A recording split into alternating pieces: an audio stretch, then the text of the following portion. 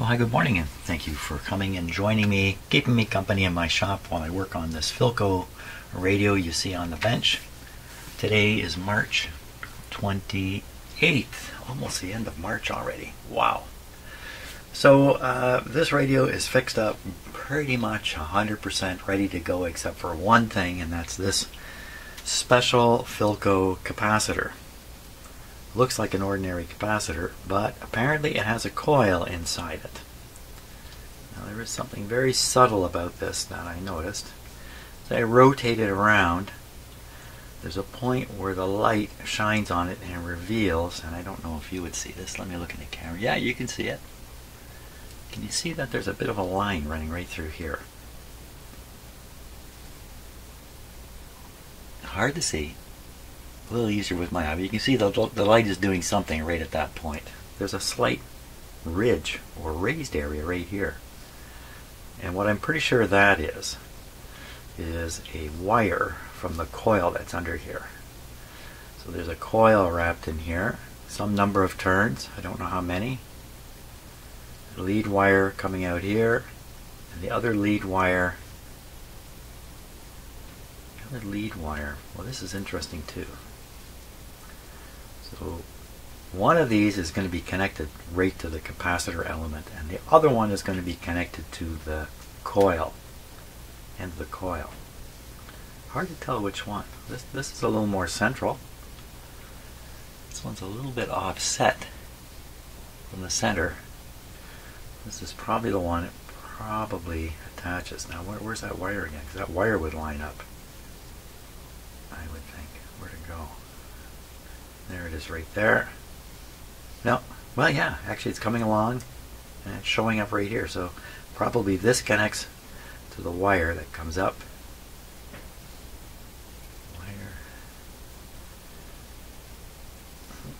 Yeah. I don't have to. Anyway, you know what? I got a picture of one of these taken apart. Hey, no reason to sweat over that one. Let's look at what I found on Radio Museum. So as I just mentioned, this is Radio Museum. They have a section where people can make comments or tell stories or whatever it is they do. And so here's one on the website. Make a new special inductive capacitor. How to make a Philco special capacitor. And I'm not going to read this right now, but in this case, 46421. That's a certain type of radio, and it has a C401. I've got a C303. Maybe they're almost identical. I don't really know. So 0.2 capacitor. There's a picture of it. So this is the remade one the fellow's building. So he's grabbed a capacitor, wrapped this wire around it here.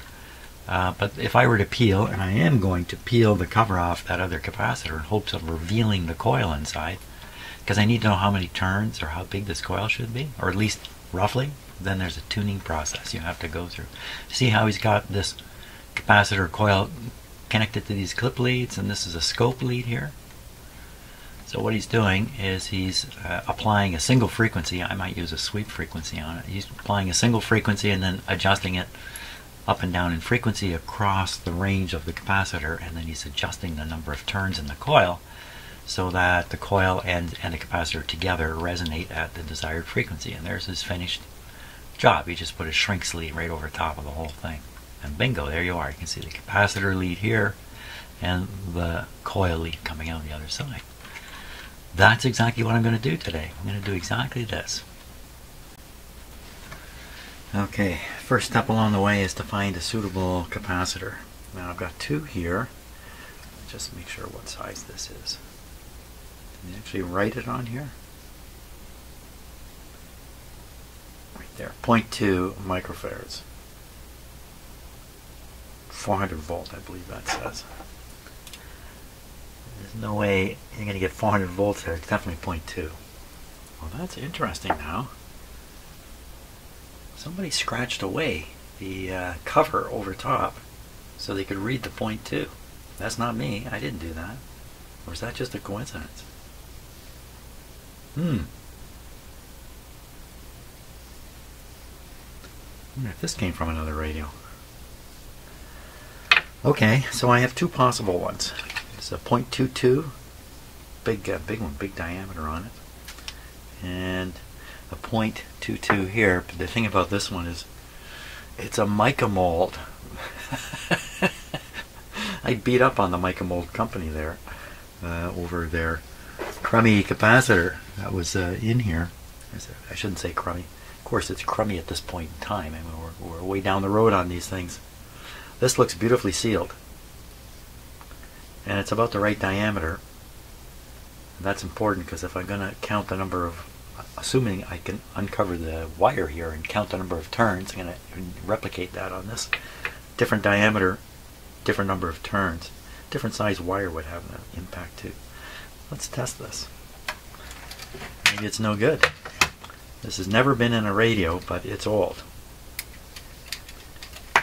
So you would call this new old stock.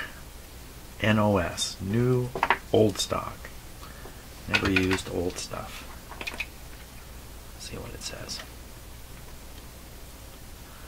So it's come back at 0.27 microfarads.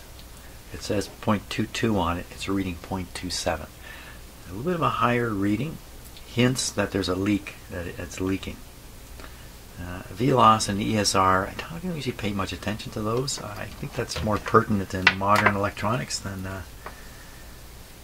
in this old stuff. But let's put it on the high voltage tester and see what it says.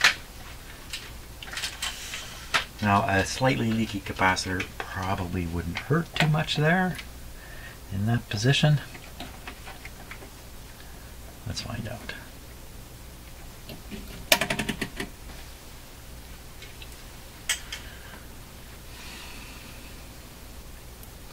Another gray day here. It's just been gray days for months and months and months. And the odd sunny day, maybe 1 or 2 a month. It's really unusual. Okay, here's the eye. 50 volts. Watching the eye. What will it do? Notice it opened up all the way. Beautiful. 150 volts. It takes time to charge, so we have to wait a little bit. It's opening up. Oh, that's pretty much all the way. So we're not going to go at a higher voltage. This is a pretty good test. Let me put this back on here. The good capacitor is going to hold the charge. I put a couple hundred volts there. This unit will bleed the charge off. When the switch is not operated, there's a short on here. Okay. Hopefully this guy's discharged. If I suddenly yell for no reason, you'll know why. Okie dokie. This will be the guy.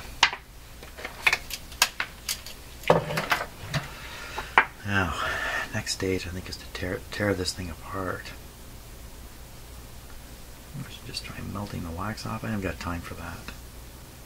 Stick a knife down there. I'm gonna there's all the wires. I'm gonna end up disrupting the coil. What does it really matter? Okay, drink a little coffee and then get my knife out. Okay, so it looks to me that there's a cardboard tube. And I'm sure that's true of all these capacitors. They have a cardboard tube with a wax on top. Where is the coil? My guess is the coil is under the cardboard tube, and then there's some other layer of another tube or something inside. What are the chances that you can get the coil out of this thing intact? Like pull the capacitor out? Oh, I can't imagine that. Well, I think, that's where the wire is. And just pick the back side here. I said somebody had scraped this away, but I don't think so because it's all missing in here too. So I think it's just coincidence that the wax has disappeared right above the number 0.2. Okay, let's start hacking away. I really don't know how to do this in some kind and gentle way. I am going to be using the Swedish fish knife here. Kora, Sweden. Kora, probably a town in Sweden. Where'd that wire go? It's like here. I don't know, just start hacking.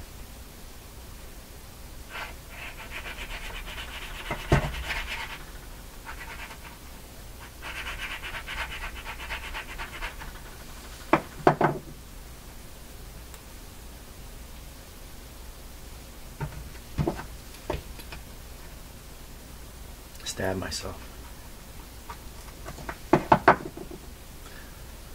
That looks like a molded capacitor there.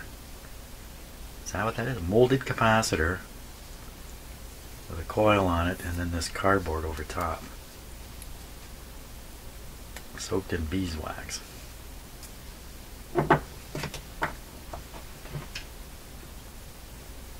Yeah, correct me if I'm wrong, but don't correct me. I think the wax that's used in these things is beeswax. There we go, I got right through it that time.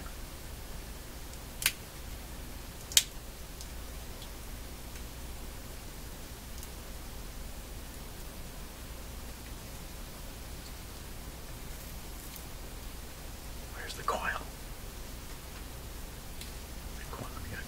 He couldn't have cut through the whole coil there. It must be under here. So in reading up on this, I did read that some people have done just what I've done and they can't find a coil. And the thinking is, it's really the way in which the capacitor is constructed. Here's the end of the foil, and then there's a gap here full of black compound. Less so on this side.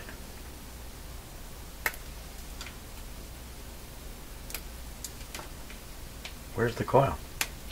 Where's that wire thing I saw? So it was lined up with the offset. It's a seam, it's a paper seam. Not a piece of wire.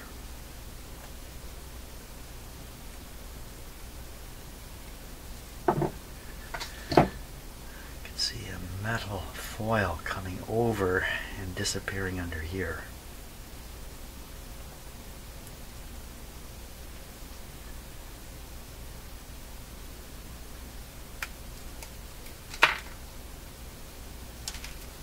That was just filler to make, because the case is bigger than the capacitor itself. Get this paper off. Something underneath this paper. Oh. Fish knife, not good enough.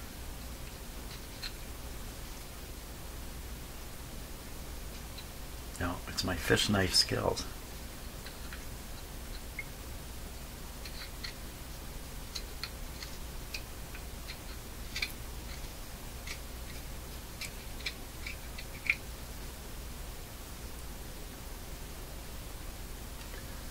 Some aluminum under here.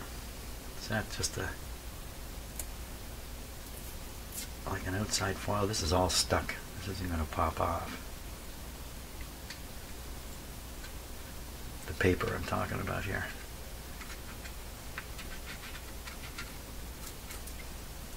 Yeah, I actually did this kind of thing with big power cables. Only I used a tool called a hack knife, which is not unlike this, only it's a very heavy, thick blade. It's very thick. And it's very rough, short knife. And you put it on the thing you want to cut, and you take a hammer and you whack it. Whack, whack, whack, whack. And it cuts. And what are you doing with a knife and a piece of cable? Well, because the cable had a lot of lead. It covered in lead. A lead pipe, basically. And you can chop through lead with a knife quite easily. And so you take the hack knife, here we go, hack off, much like I'm doing now, hack off the outside of the cable and reveal the inside. Now this looks like a capacitor coming here. Let's see. This didn't go anywhere, this didn't go anywhere. Where?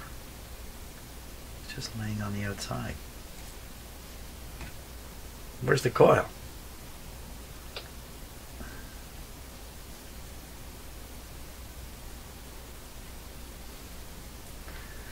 I think I'm down to the capacitor here.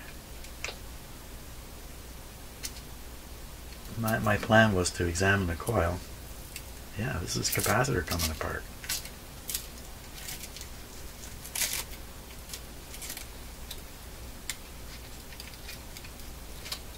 Is the coil right on the inside? That can't be the case, guys. Have to peel through all this. Where's the coil?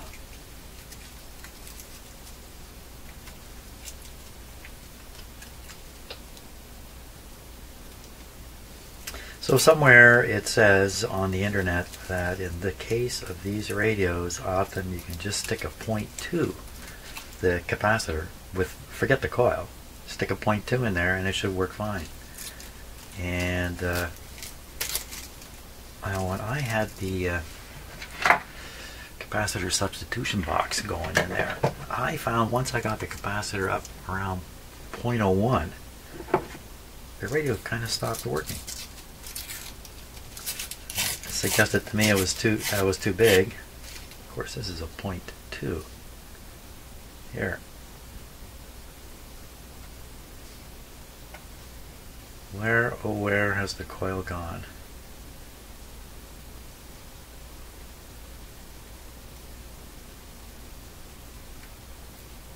There never was one. So, you know, somehow the capacitor tapes are done in some way that causes an inductive reactance.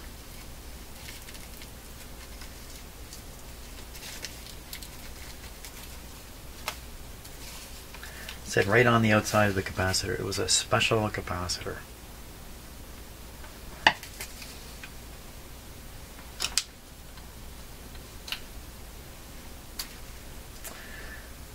It would seem to me if I put a 0.2 in here without the coil, you would get, because based on using the capacitor substitution box, you'd end up with a dead radio. Yet people are saying, yeah, just put in a 0.2 and don't worry about the rest of it. Aluminum changed.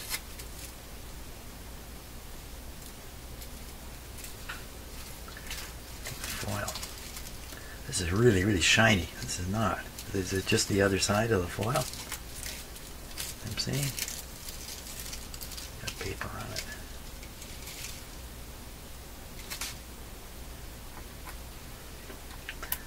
I'm not too hopeful to find anything in here at this point. Let's just keep going. It must be some kind of core piece in here.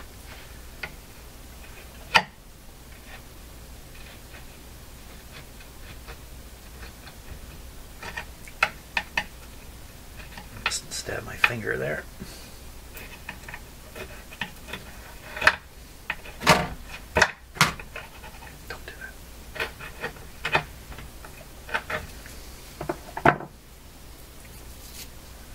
Very well.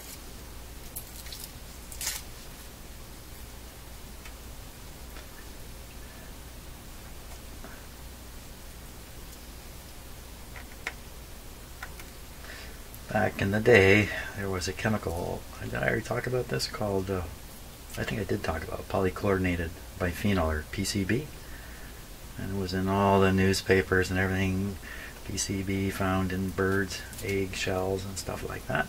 And the world got quite concerned about polychlorinated biphenyls and where they used. It's an oil, and it has very good, you can't set it on fire. So when it comes to electrical equipment full of oil, that's an ideal kind of oil. Because if the equipment should fail, then you don't have a huge oil fire, which is what happens with those big transformers when they short. They have a huge tank of oil. And they just, it causes a huge fire. So a lot of buildings have transformers in them, large transformers in the basement or sometimes halfway up. Tall buildings. The transformers are huge tanks of flammable oil. They run it with electrical components in it. Oh my gosh, that's a fire waiting to happen. Some of those buildings. Let's talk about the Toronto and the big building in Toronto, the biggest, the CN Tower. So the CN Tower has 3 huge transformers up in the pod. And the power cables rise up the inside of the tower all the way up to the pod. That's like 1,000 feet up or something. The restaurant pod. Those transformers were filled with a oil called Ascarel, that's the brand name, and that's just straight polychlorinated biphenyl oil. Why? because it won't catch fire. And that'd be a good thing in the top of the CN tower. You wouldn't want a fire up there, would you? Big tank of oil flaming away. That would look like a Roman candle, the size of a city-sized Roman candle going. Well, when the world turned against PCBs, those transformers were already up there, and the tower had been built around them. They had been, during the tower's erection, the transformers had been hauled up, placed, and then the pour continued, and the tower was built around them. So there's really no way to get them out. So you have these Ascarel-filled transformers sitting there, thought of like a time bomb. I remember in the press it saying if those transformers failed, or if one of them failed, and the smoke came out of it, the smoke would contaminate the CN tower and make it off limits forever. You know, I don't know. This just wound all the way down. I think it's wound all the way down. I'm sure there's no coil. So the company I was working for decided, well, we got to get rid of them. We got to get rid of those transformers. We can't put oil-filled oil tank transformers up there. How are we ever going to do this anyway? Because there's no door to pass them in and out of, and they're 1,000 feet in the air, and they're huge, heavy transformers. So what they had to do, and incidentally, when they built the CN tower, I think there's 3 transformers. They actually positioned a spare transformer up there at the time. So they bought 4 transformers, hooked 3 of them up, and kept 1 spare in case one of the other 3 failed, because they knew there was no way to replace them without some huge undertaking. Well, all those got replaced. And what happened was a company came in, like a General Electric or whoever it was. They dismantled the existing transformers, cut them into pieces, and took the pieces down the elevator, the CN tower elevator, and disposed of them, and meanwhile brought up a new air core, or air cooled, no oil, no Ascarel, no nothing transformers, air cooled ones, in pieces, and assembled them up in the top of the tower in the transformer room.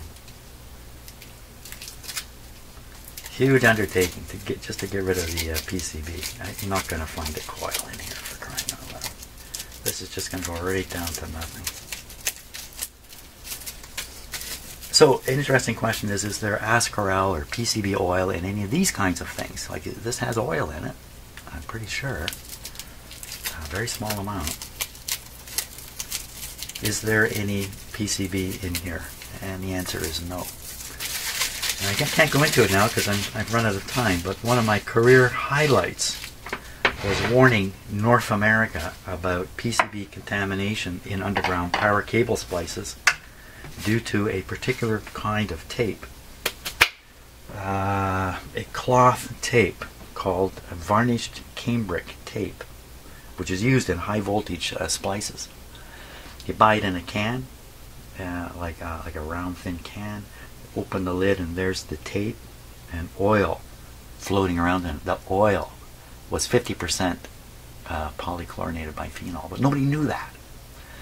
And joiners taking that with their hands and applying it on the joint. Doing this for all through the 1950s, maybe late 40s, early 50s. PCB was a wonderful chemical, by the way. It got into women's makeup, got into house paint, got into all kinds of things because it was a very, very useful industrial chemical, except it's verboten now. Verboten. So anyway, based on what I had discovered, I won't go into how I discovered it, but I did, this very, very heavily contaminated. Let me back up.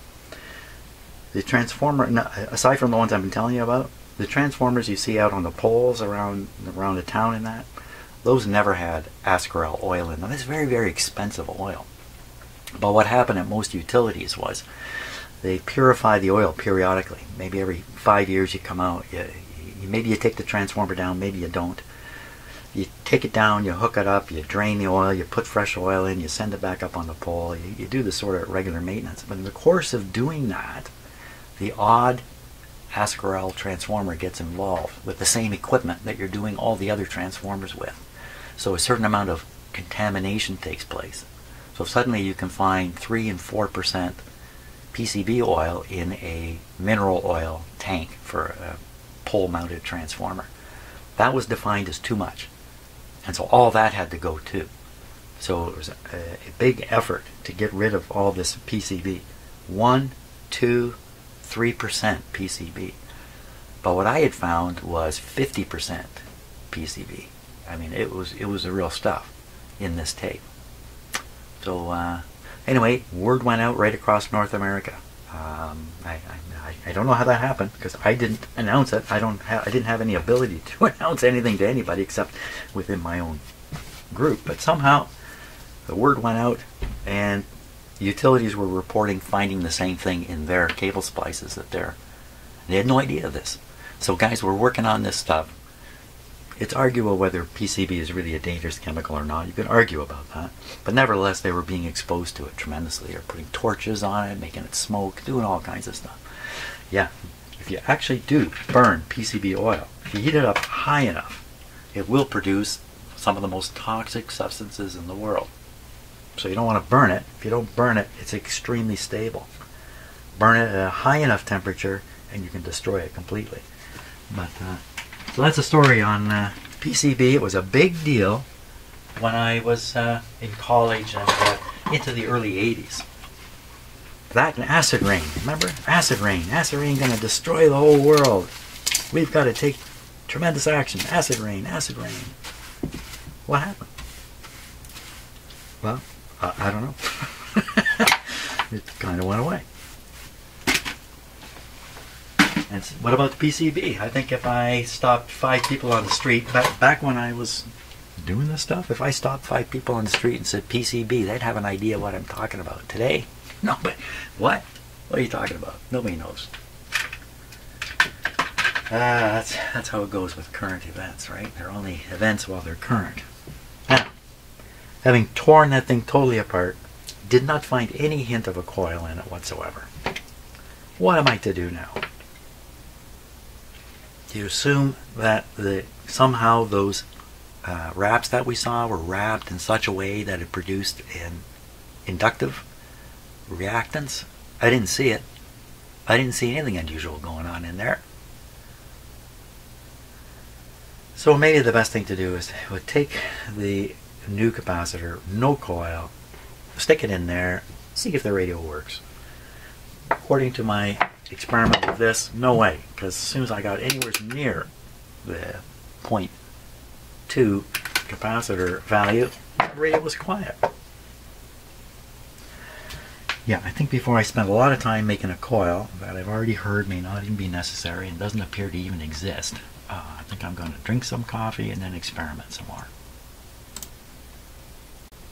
Yeah, just thinking about it a little more. I'm going to finish off that story about the PCB stuff. How did I discover PCB stuff? Well, it's certainly completely by accident. So I was in the office of the safety officer of my company. This is a company with about 1,200 employees working in Toronto, supplying power to Toronto. And he's got a bunch of jars of samples of pieces of cable that are going to be sent off to a lab to be tested for PCB. Then on the edge of his desk is a jar with some water in it with some oil on top.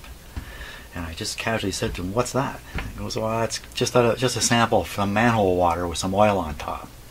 And so, we have to deal with this oil, and the oil itself is a problem, regardless of what kind of oil it is. You're not supposed to put oil down the sewer and all that kind of stuff. So I said, "Well, what are you doing here?" "Well, I'm sending these off for the PCB test." I go, "Why don't you send the oil too? Just send it." He goes, "No, we don't do that. We don't test the water that way at all." And I left. But I made him curious enough that he took the jar and he stuck it in the tray, and off it went to a laboratory to be tested.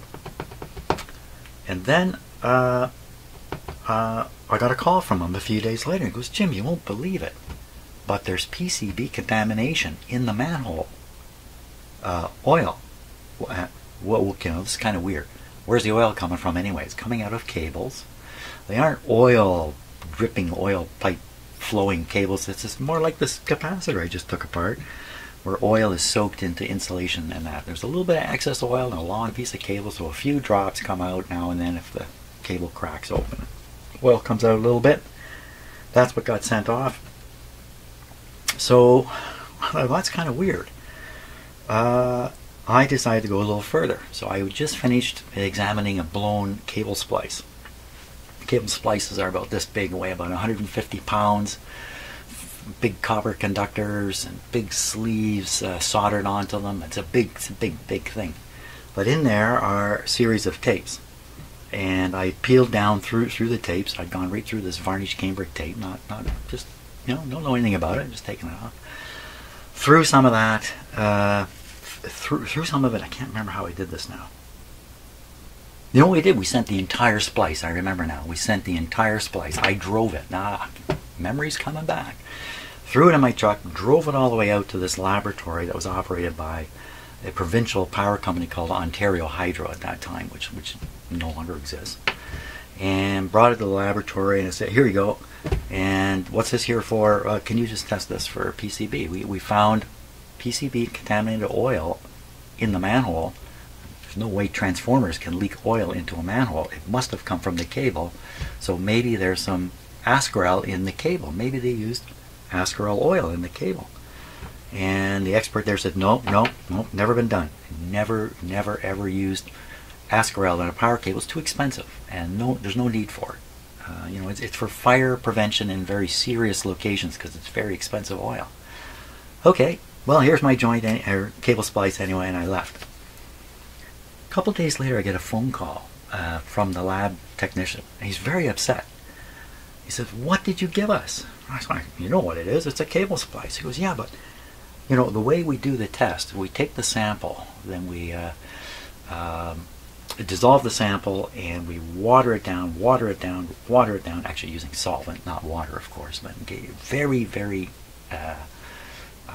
low level of contamination, if there was any to start with. And we put it into our testing machine, which is extremely sensitive, and then we read it. We did that with the sample you sent, and now our test equipment is so contaminated, we're going to take 2 days to bring this equipment back by cleaning it up.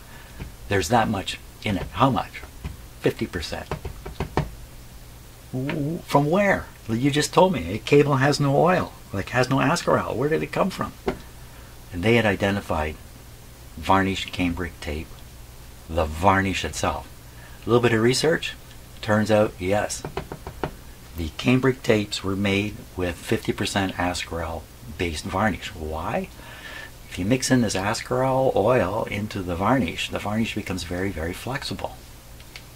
Most varnish, as you know, is very stiff. So you have a tape with varnish on it, and you're going to wrap it around something. It can't be stiff. It has to be very flexible.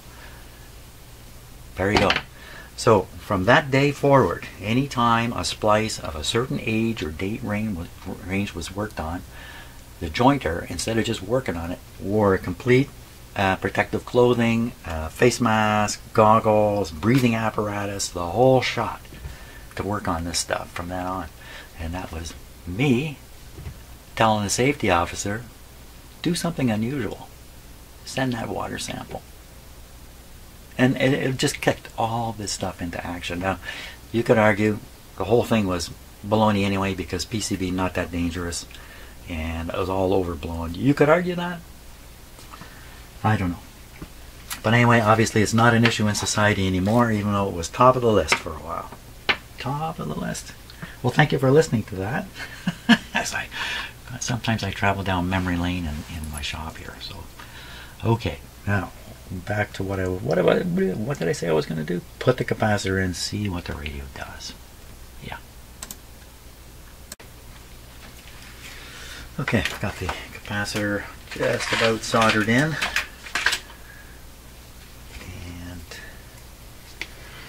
Doing this in a way that if this doesn't work, I can recover this capacitor. Put it back in my parts box. I'm not cutting the leads down. That means I'm going to leave some leads kind of hanging out in here. It's a little bit like an antenna, but I don't think it's going to make any difference. If this doesn't work, I'll just remove it. And I don't know what I'll do then. I don't know. Let's see. Okay, just checking now. Oh, that might be a little hot. Okay, no shorts.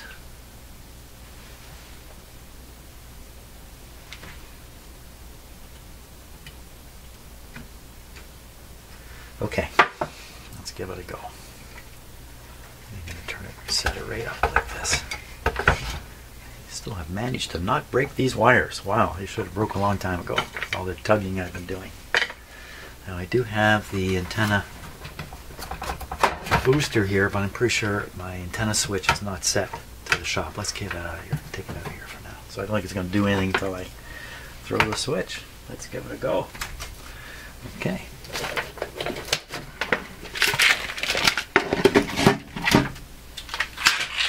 Better to stand back a bit during this. Okay.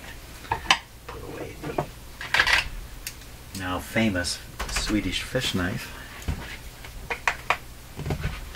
Just for those who might be a little upset, look, I've got a Finnish fish knife also, so just in case. Okay, now enough delays. Switch is on. Power. Ooh, power went on. One click earlier than I expected there. Dim bulbs have worked properly.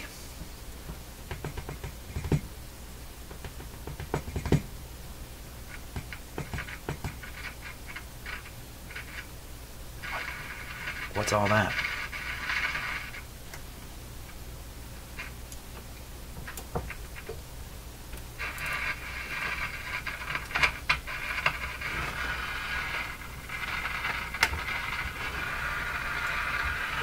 Doesn't sound good. It does not sound good. What is happening?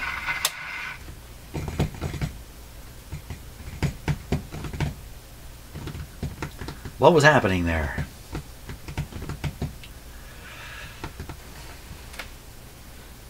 Doesn't smell like anything burned up. Let's go again. Let's go again. I got chicken there. That's all that happened. Let's go again.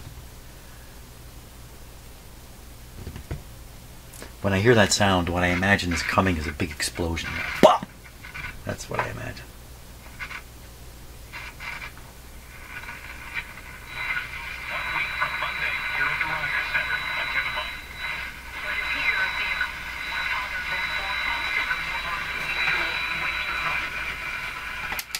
Maybe I left this on. Even from there, it was putting out a bit of signal. Okay, so this is a radio on its own, but my shop is a terrible place.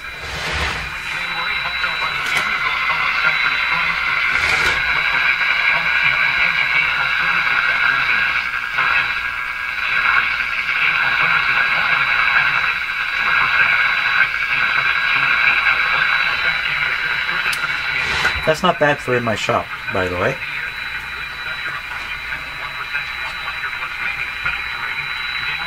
Antenna tuning.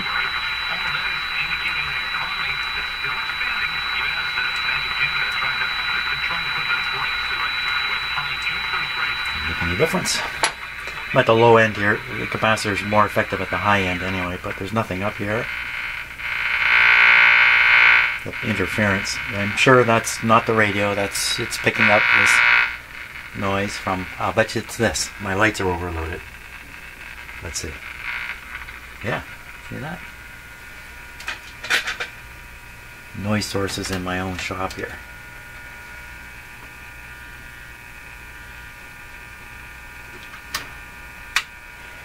Not much. Something else too. Well, we got it working. Seems okay.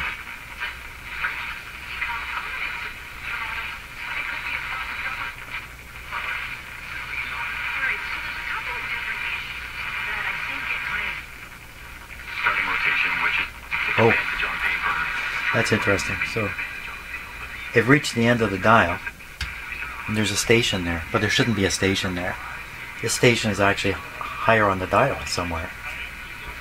So we do need to do a little bit of alignment work here to get the station into the right place on the dial. The easy job. So this is probably 590. They should be hearing it here. 590 straight up. See if I can get there.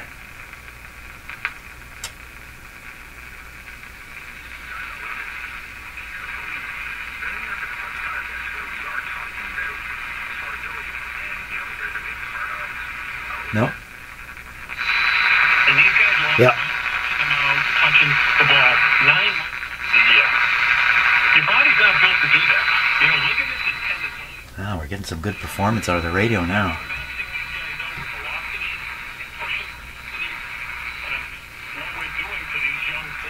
Okay, and I'll adjust the antenna again.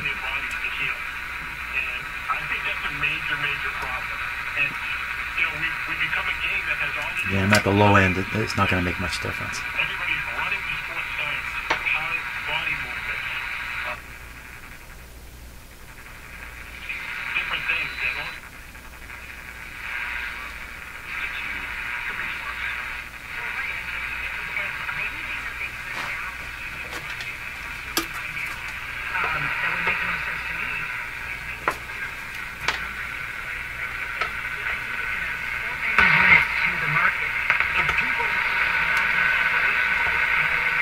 Because the way it's set up now, if there's any kind of issue, problem... So just again, to make it clear what I'm doing, this coil is connected to an outdoor antenna. It's an electronic antenna, it's not a wire antenna. It's a, I'm not sure how to describe it just now. So a fairly strong signal is coming from outdoors to here. And then from here, it's going into the antenna. There. Where'd it go? What happened? What happened just now? Where'd it go? What happened?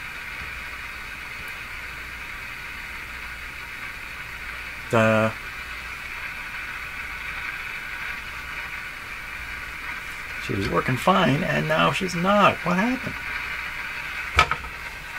Can't be this. This can only boost it.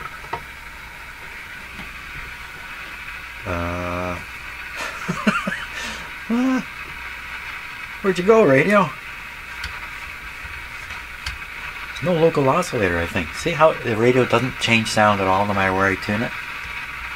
That's a suggestion there's no local oscillator operating anymore. Where'd you go, man?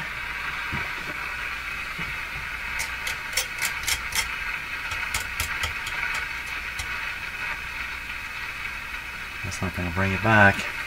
If this doesn't bring it back... Oh my God, they had a tube failure right in the middle of me doing this, which is not very likely at all. The situation's going downhill, Jim. Hey, I didn't have the volume turned up. Hey, what were we listening to there?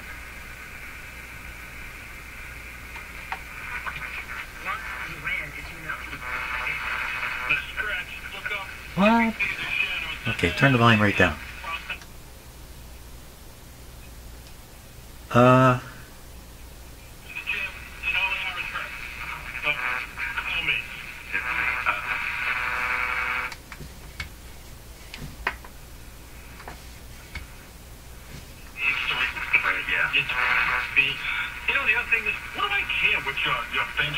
Well, I don't know. I think I had a brain infarction just now, and the result is, what happened to that radio? It was working, and then it wasn't, and then it was. Not sure what to think of that. I might have to play this radio for an extended period, see what it does. Working good now, though, that's for sure. Okay, maybe a couple words about cleaning these things. This is Bakelite. Bakelite is a wonderful material. Old radios are pretty much in this, like new condition if they've been taken care of. Whereas a plastic is kind of chemically active. It's kind of wearing out, and it's sensitive to ultraviolet light, and many plastics get really brittle later in their life. This stuff might get a little brittle too, but the thing about this is cleaning it. If you get too aggressive at cleaning this material, there's a thin layer, I guess we call it a layer, or surface. Let's call it a surface. The surface here is very flat. See how reflective it is, and that beautiful shiny, and that's what gives it its look. If you get too aggressive with this, you'll quickly remove that shiny layer, very thin shiny layer. You start revealing some of the actual material that this is made out of. This is a compound material. It's made from, and I'm going to forget all the proper words for it. There's a fiber in here, and some kind of compound. The combination is what makes it like this. You get something aggressive or abrasive and start going at it to try to clean it up, you'll start revealing some of the material that's actually in here. It'll become kind of dotted, spotted, lose its shine. So basically what I'm saying is water. Clean it with water. And there's also a test you can do. You're wondering if this is really Bakelite. You put some water on it. You see the brownish yellow? You can't see it. Brownish yellow color coming off slightly, just with water. Some of that's dirt, of course, but some of it is the actual Bakelite material, I think. So I'm not going to go too far here. The owner can do what they like with it. But me, I just take a damp cloth, damp piece of paper towel actually, and just go at it like that. Because I know I can't damage it. Now there's lots of talk about using, on the internet there's all kinds of instructions about doing this. Brasso seems to be talked about a lot. Next thing. But I wouldn't do it myself. Look at this thing. It's shiny, beautiful. Just water. Nothing more. These guys stay on because there's a little clip. Here's the clip. The clips regularly fall out. It's actually a spring. They regularly fall out and get lost. And then the knob is loose. So you don't want to lose these. And they need to be in there. And these are often some water stuff for me cleaning this guy here. These are actually, some of them are wedge shaped. There's a smaller end and a wider end. So they don't go right through when you put them in. Go in like that. And then fall out. Put it back in. Maybe this is for the other knob. This one doesn't look right. The other knob has its metal piece in there already. So this has to come from here.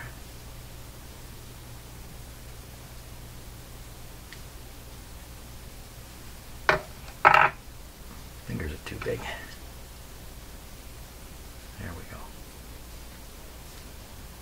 Okay, and then you look at it and you just rationalize where the flat is here and the shape of this, and you just put it correct right from the start.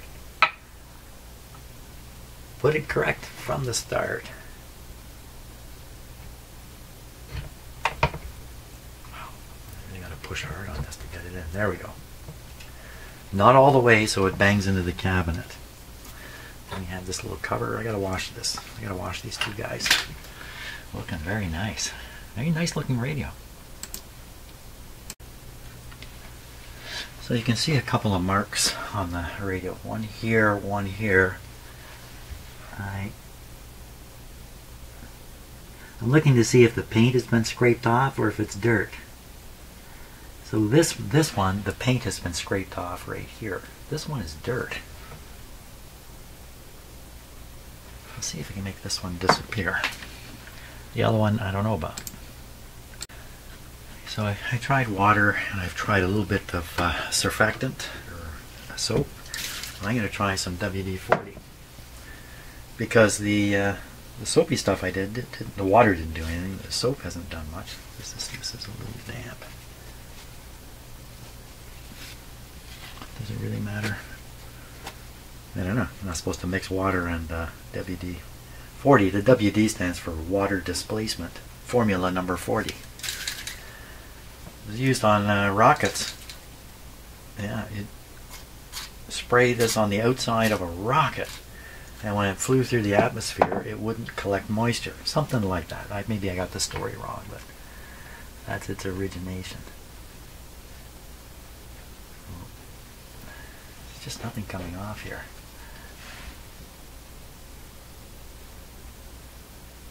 Well, I'm not going to work away at it any more than that, because the owner is just as capable of ruining this as me, so I'm going to leave it for them. Maybe it's a little lighter there. It's too bad. Maybe there's some way you can, I don't know, paint over that. Whoa, you'd have to match it perfectly or it even looks uglier. Sometimes a wear point on a radio, especially around the knobs, there's often finger scratching and wear points on that. That's just evidence of the life of the radio. It really shouldn't be viewed as a negative thing. Yeah, bangs and cracks and smashes. Paint speckles. You know what? This radio has no paint speckles, which is really unusual because most old radios have paint speckles on the top. This one doesn't. That's another sign of just, you know, this thing's been on the planet for quite a while, something like me, and it should show some signs of it. If it doesn't show any sign of it, it would make you wonder what you're looking at. Okay, let's try it. Yeah, that's what I've been waiting for. So the switch is off. Yes, it's off. And we're gonna hit it with a full power, just like it's plugged into a regular outlet. I could actually plug it into a regular outlet if I wanted, but I won't. Here we go. A nervous moment.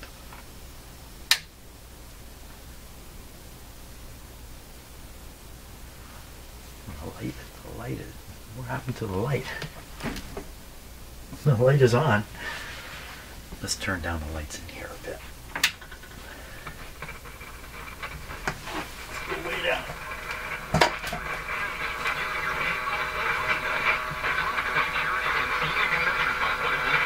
Book your free estimate at superiorbollards.ca. Great play. Let's go down to Jim on the field. Hey, that's me. Hey, Rob. That's 610 St. Catharines. That we're seeing in classrooms. 640. Tonight we're searching 680. for fourth straight W. 740. This is an old time, not old time, but music from some time ago when I was a kid on 740. They do old time radio programs at night too. That's the French station. French CBC. It's very hard to get anything more during the day up above here. Now I do have the antenna booster, but it's a foot from the radio right now.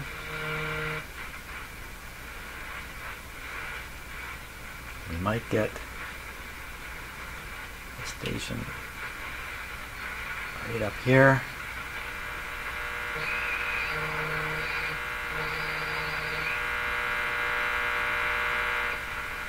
So I'm going to put the antenna booster right on top of the radio now. Go back down.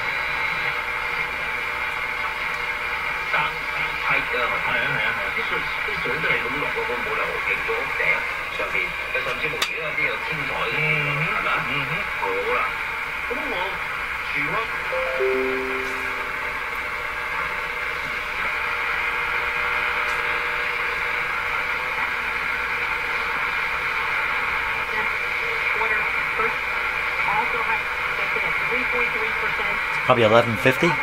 This is Bloomberg from Hamilton, Ontario, I believe. 1150. This is probably 1010. You know, what a great service to consider for outsourcing because it's very measurable, right? The garbage you This is 970 or it's not. from Buffalo. But there's more to all of the structure. It has to do with all of the infrastructure, the millions and millions of dollars of trucks. That's really, look at the volume here. The yard, the garage. Excellent volume. And of course, all of the workers that go along. That's 930. That's Buffalo. Something even weaker there. I don't know what that is. Okay. Yeah, you can still hear it. Can you? Who knows? Bottom line. Radio working good. Excellent. Very happy with that. Looks good. Works good. Very good. That's good. Okay. So another radio, something like this, is coming in here tomorrow, and another 5-tube radio. So fantastic. Thanks a lot for watching the series, and we'll see what happens on the next radio. Oh, I just remembered, and one last thing, the intermittent failure of the radio there, it just kind of went dead for a while and then suddenly it came back. I found I had not soldered a particular capacitor properly. In fact, it wasn't soldered, so that was probably the cause. It probably came off the terminal briefly and then made a contact again, and so I don't think that's a problem. That won't be a recurrent problem. Okay, that's it. Bye bye.